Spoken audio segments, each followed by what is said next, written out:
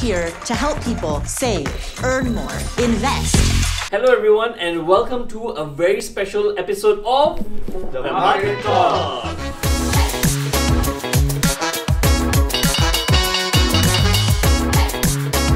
So I'm really excited about today's episode. I hope my co-hosts are also excited. For the first time, we will actually have 3 people, or at least more than one, talking together about investing. It's going to be so exciting. Have you guys recently checked out this documentary titled Get Smart with Money? Yeah, and it's an interesting documentary. Kind of worth my time. Completely opposite from what I watch normally. Yeah, completely opposite. To be honest, I think I wouldn't have watched this documentary if I wasn't like in the investing sphere. Like starting watch Korean dramas and then suddenly you open Get Smart with Money would bore me. But now that we're in the investing journey, it was interesting. Yeah. So I thought, why not today we discuss what we have seen and talk a little bit about the Get Smart with Money episode.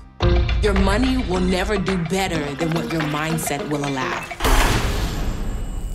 If you have watched that documentary, you would know, and this is for our viewers that haven't watched it, the way the documentary runs is that they've invited 4 experts, to say, 4 like industry people who talk a lot about investing and stuff, and then to help 4 newbies, people who don't know how to handle their finances, and get them on the proper financial track. The way that we manage our money influences every aspect of our lives, and yet no one ever formally teaches it to us. I really like this speaker. Her name is Paula Pant. Paula Pant is like this motivational speaker / financial person that helps you, blah, blah, blah. And her idea is you cannot buy everything you want in the world, but if you want something, there is a way to afford it. So you can afford anything. So this woman, Paula Pant, in the series, she's helping a bartender with her finances. There's one line that she says in the documentary that really hit me. Spending less is the quick and easy solution, but there's a limit to how much you can frugal down. There's no limit to how much you can make. Which is how she's helping that girl. So what she tells the girl is, okay, you are working 2 jobs, very good, but it seems in your expenditures, you are actually spending too much money. So Paula Pan tells her, no, you got to stop all that. You have to like double down on your groceries. Your house, you see if you can downsize. And transport-wise, just take the bare minimum if you have to. That is the saving side. But then I really like how Paula Pan also helps her in the income earning side. So this woman is a bartender, but actually she wanted to be like a fashion designer. She's really good with arts. And so Paula tells her, why don't you go out there and promote your art? And this is the type of person who can do but doesn't know how to sell. So Paula gives her a really good advice. She says, okay, you like what? You like arts, right? What else do you like? You like dog walking? So she says, okay, dog walking, this is what I want you to do. I want you to go to the park. I want you to sit down there for half an hour, 1 hour. You see people coming with the dogs, right? Go and draw their dogs.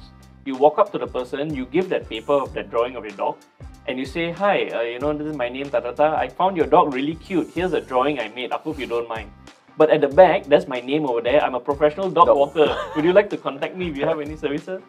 Oh, I thought that was damn smart lah. Very good marketing. Yeah, good marketing, right? Yeah. And also like doing what she loves also. Yeah. Like at the same time. Yeah. I don't think I would think about that. I mean, like if you had a job, say you wanted to be a dog walker, what would you do? Like you just go to the park and then you give out cards like, hey, do you want a dog walker? Do you want a dog walker? Like, it's a bit weird. It's damn weird, right? It's weird. Yeah. It's weird. It's weird, but also like, would you have the courage to just do that? Yeah, that's something I think we kind of lack, I think. Yeah. As Singaporeans or Asians, I don't know. Yeah. You don't usually, you're not that outgoing. Yeah. You're like, hey. Yeah. But the drawing part is like a good... Yes, that's a good opener. Yeah, good opener. Yeah. But what you mentioned was quite right about the food, housing and transport. I think it's something that we can link very much in Singapore also. I mean, if you look at food, because from the pandemic, right? I mean, since the pandemic, everybody now starts to grab, starts to tapao, all these kind of things. So the delivery cost adds up. Yeah. And then transport. So I mean Singapore is pretty good transport system now, right? But you just have to like take the initiative to maybe dress up a little earlier before you go to work. Yes, correct. Yeah, you're not. They were always Grab, Uber. Some people just want to buy a car. Then when you buy a car, you're not buying a realistic car. You're buying something that's beyond what you can buy. So I mean, all these are very relatable advice that we can apply to ourselves as well. Yeah. Especially with like the inflation rate currently also. So the inflation rate is, I think, what people don't really understand. But if you don't understand inflation, never mind. At least you can understand things are getting expensive. Yeah. That is what inflation really means, right? which is like your KFC now. Three-piece chicken meal used to cost what, $6-7. Now it's $11. Yeah, it's expensive. I Yeah, never man. eat it. You know? Yeah, it's That like, was my lunch. Oh, no wonder you know the price so That's well. the price. Before swiping my card, more than $10. Two-piece chicken. actually last time they got a meal, yeah, $7 plus. Right? Yeah. Coming back to the documentary, the polar pant girl, a woman, she actually helps the girl to earn more money. Apart from the dog walking, the woman also goes out and sells her art. And polar pant also then teaches her that when you sell also, don't just sell, like draw one time and then sell. Draw one time, take a high quality picture, then go to the printers and print. Yes. And then you can sell your drawing for like 100 pieces and you don't have to work so hard. Being scalable. Scalable. Yeah, how you're able to multiply your income without multiplying the time spent on doing that thing. And I thought, yeah, that's something that we don't usually think of when we are trying to earn money. Or, Scalable, and I think like the whole side hustle thing, Singaporeans don't really know how to go. Yeah. Like you see a lot of Americans doing it. Yes. Garage sales and like sell lemonade and things like that. But Not really. in Not Singapore. really. Yeah, not really.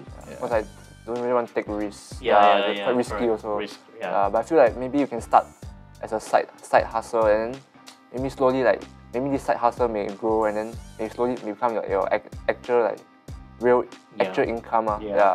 The key takeaway from the polar pant woman was you can save as much as you want, but there's always a limit. But when it comes to earning money, there's no limit. And if somebody focuses on that, which is her the entrepreneurship, if you can grow your own money, then there's like financial independence. I like to call it post-traumatic broke syndrome. Sis, you know I've been there. That is exactly what I'm feeling. For me, I was actually looking at the coach, who is Tiffany. Yeah, that's right. I think her mentee was oh no, I can't remember the mentee's name. But she she had a family. I remember it was her husband, and 2 kids. Okay. Yeah, that's right. Alright. So the thing about Tiffany is that she advocates proper budgeting, saving, learn how to manage your debt, learn how to earn money in that sense. Yeah. She had a credit card debt. She managed to work herself out of that debt and then get to where she is right now, financially free, and then she's going around helping people with the same problem. Yeah. This kind of like struck by me or called out at me was because when I left my previous job, right, I was jobless for, I think, in between jobs for about 4 months. And then that's where, you start to, some of the things that Tiffany brought up kind of resonated with what I was feeling at that point in time. All right. So right from the get-go, when Tiffany sat down with this housewife, she told her, you need to ask yourself 4 questions. And whenever you want to buy something or whatever, you always ask yourself 4 questions. The first question is, do you need it? Do I need it rather? Okay. Do I love it? Do I like it? And do I want it? Do I need it would refer to expenditures like your mortgage, your groceries. Basically, you need it to survive. Yeah. Right? Then, do I love it? This refers to a group of things where, if money wasn't a problem, what would I want to do?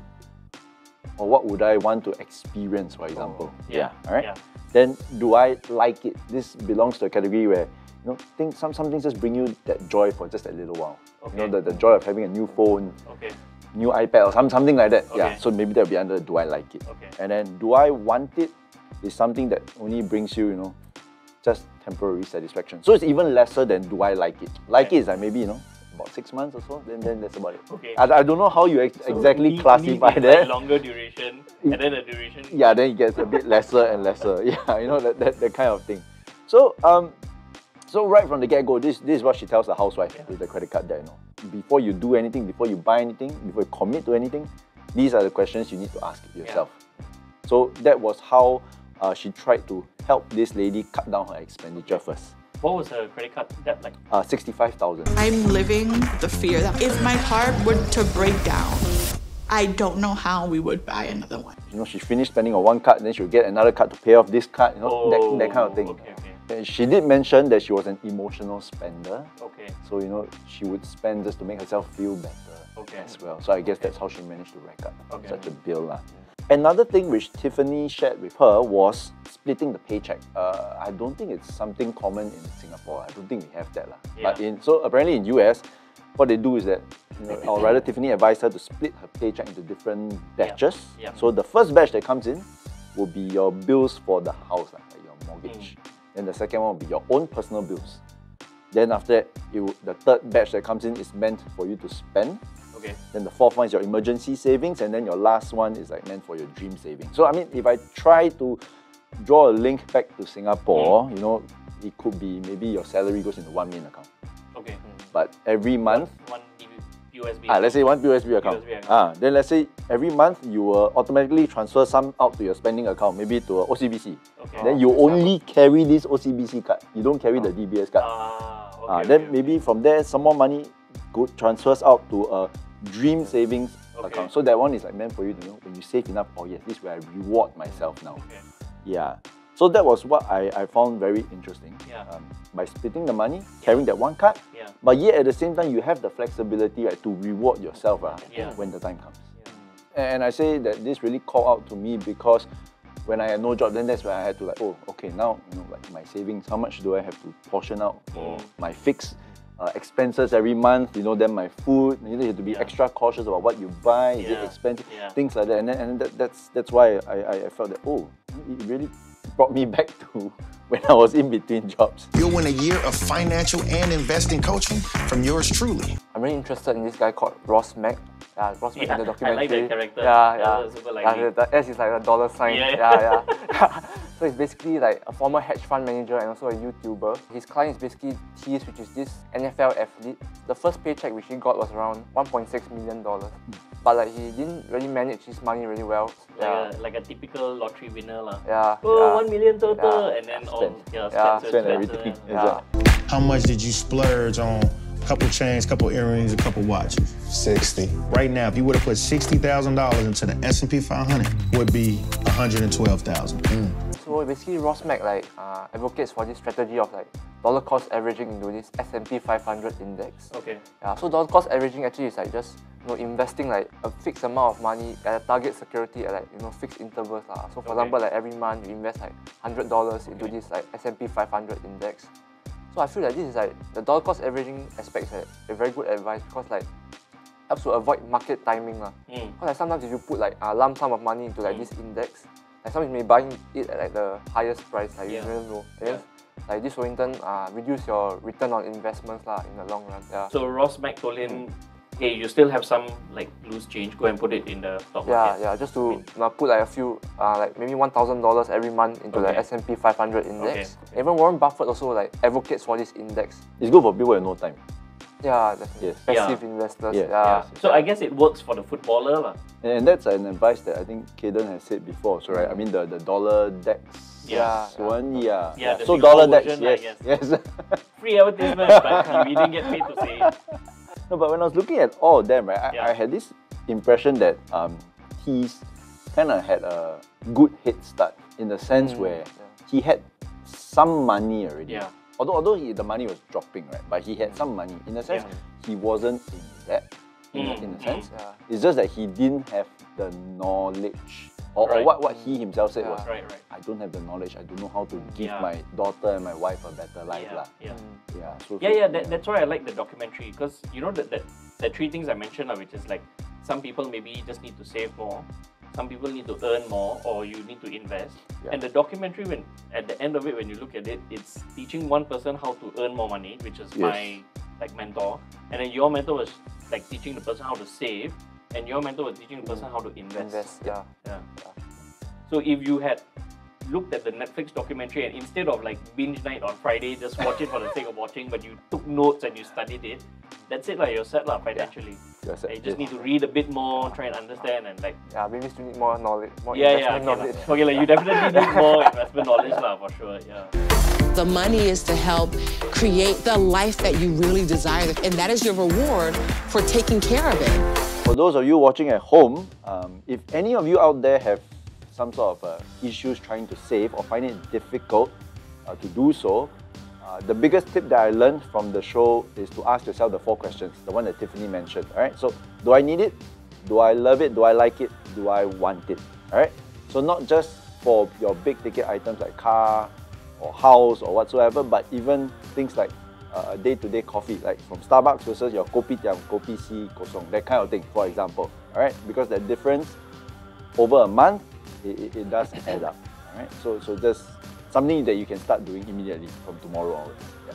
For those of you that watch the documentary and you feel you resonate with that bartender, you are probably not having that higher salary which you think you should have, and so the key takeaway is find a second income. And it can be as simple as taking your hobby and monetizing it, like market it, sell it, maybe open a Shopify shop. I think those things are quite easy nowadays.